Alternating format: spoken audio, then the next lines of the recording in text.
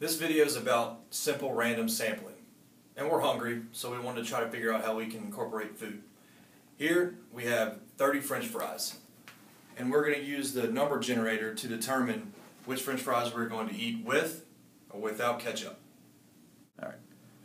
Here is the random number generator we used in class.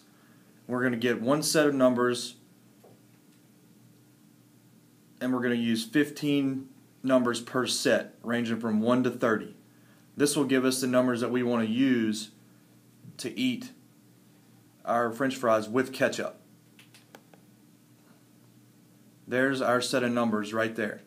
So the numbers with ketchup are going to be 19, 23, 4, 3, 12, 20,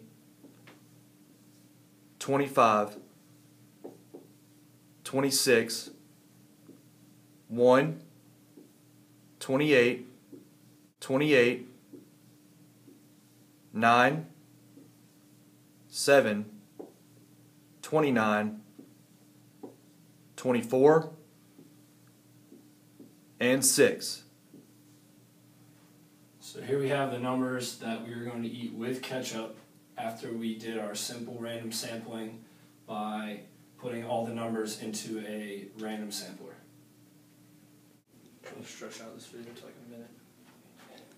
Here are the remaining French fries after using the random number generator that we are going to eat without ketchup.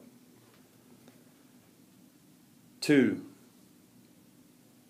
5, 8, 10, 11, 13, 14, 15, 16, 17, 18, 19, 21, 22,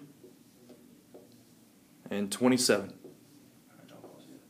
Alright, so see, as we can tell from our numbers, we went 1 to 29, 1 to 29, and we determined that we would get an equal set of 15 numbers for each set.